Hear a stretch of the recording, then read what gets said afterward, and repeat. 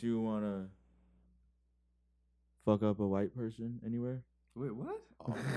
Terrible, deplorable, horrible. Word. Any more adjectives? I see where you're going with it. Yeah, I see. What are you, a black Liam Neeson? Or a black bastard? Well, if I were black Liam Neeson, I would think I'd want.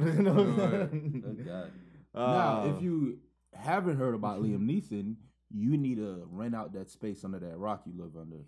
Well, first of all, that's probably what kept you safe from Liam Neeson.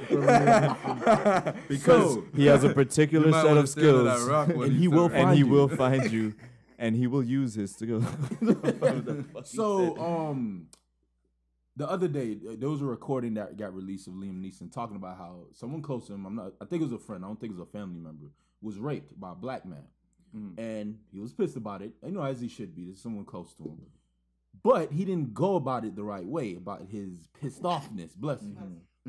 He said after he heard that for 2 weeks, he was walking around hoping, wishing a nigga would, in layman's terms. Wishing that a black bastard, as he put it, would mess with him. So he said, wishing it.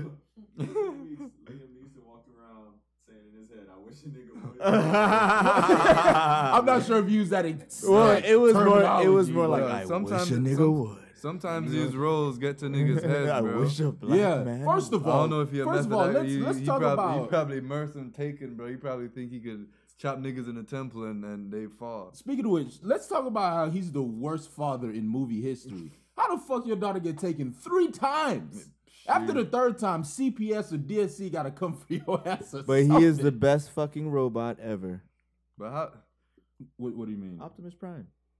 Oh yes, yeah. He has one of the best voices in Hollywood. But anyway, so the situation was he was walking around mad that the way he says nigga is so crisp. No, but he didn't say nigga. I'm not gonna accuse him. He didn't say nigga. He said a black bastard, which is no better. No, but he said for 2 weeks he was walking around wishing that a black person would start up something with him so he can beat them to death or beat the shit out of him because the person close to him was raped by a black person.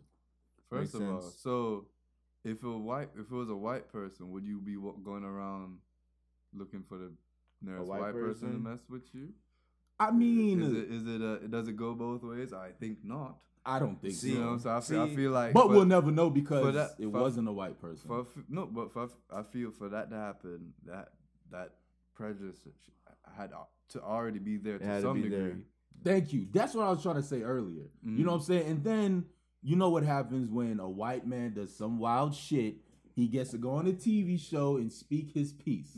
He was on Good Morning America talking about, I'm not a racist and da da da. I went on a power walk and all that. All that shit subsided. He didn't say shit on Good Morning America, but he said all his rage subsided because he went on a power walk. He sought advice from a priest or something.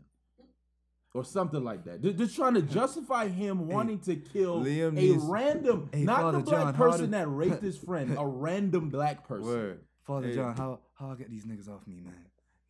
I get these niggas out my mind, man. I can't get them out my mind. He went on a power walk. He wasn't mad at a person. He was mad at niggas. Thank you. Liam Neeson went on a power walk looking for niggas to fight.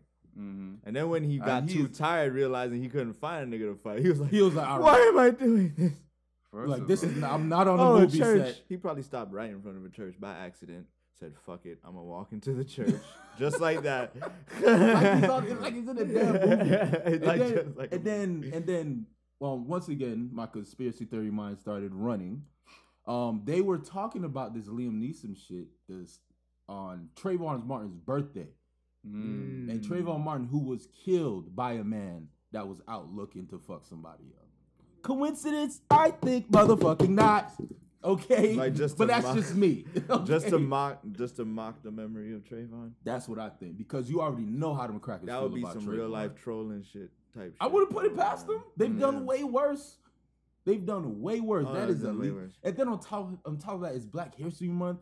Fuck Liam Neeson and fuck his thoughts. We already canceled him. Yeah, nobody pushed to the side. Let's focus on our people. And Taken 3 sucked, man. I didn't even watch it. All the shots of him running, it was You know you're not that fast, you old ass cracker. Bro, like he was struggling. You know those old dudes that jog in the neighborhood early in the morning? Yeah. Like bro, they be trying to hold on to these action actors, bro. Like other people can, you know, play a dude somersaulting and shooting at niggas, bro. It don't have to be plenty other people that can be when you said that, just imagine a nigga flipping. They got all these niggas pulling muscles and shit like. For real. There's so many aspiring young actors out there that probably look terrifying and can be terrifying. You got actors soaking in Epsom salt after each. For real. That's why the movie takes so damn long to come out. Word. Liam Neeson got to soak for 3 hours after running 2 miles. Fuck this crap. Shit. You're really angry at Liam Neeson. Of course. Why shouldn't I be? Okay. Sorry. I don't mean to raise my voice. Yep. We apologize to anybody wearing headphones. You're right next to me. Sorry.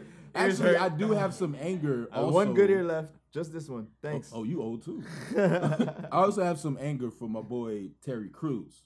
Because when it came out, he retweeted like basically saying, get off Liam Neeson's back. He was angry. And then he had the nerve to retweet something about Trayvon.